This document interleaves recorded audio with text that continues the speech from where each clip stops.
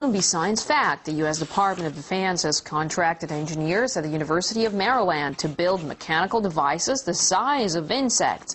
RT's Johns Hopkins discovered what role the lifelike robots could play in our future.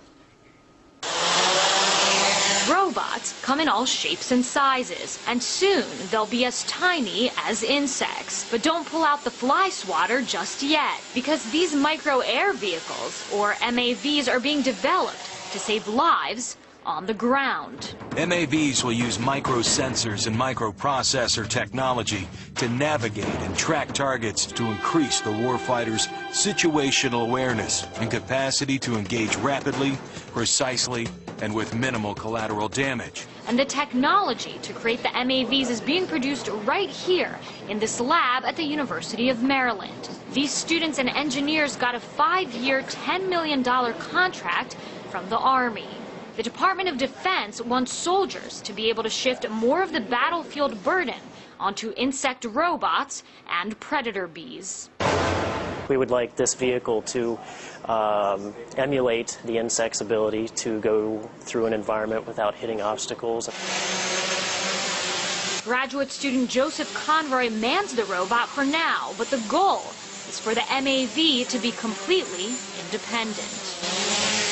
We use these controls here only to take the vehicle off. So essentially, while the vehicle is actually going down the tunnel, the operator is doing nothing. And in order for the operator to do nothing while the robot identifies the enemy, these guys have to study the mother of all things, nature. As a biologist, I am studying how insects fly in their environments so that we can develop strategies by which to program these autonomous flyers to be able to respond to their environment. They study everything from the motion of a honeybee to the precise flapping of wings, finally producing microchips, which function just like an insect's brain. The idea with insects is that they're very good at looking at motion, and they're very good at responding to obstacles and things like that. That's the type of stuff we want to build into these smaller vehicles. In this case, the smaller, the better. From larger insect robots to tiny predator bees, the goal is to have these micro air vehicles spread their wings and fly. That way, they can save soldiers' lives by doing their dirty work for them. And soon this technology will crawl out of science fiction films into reality.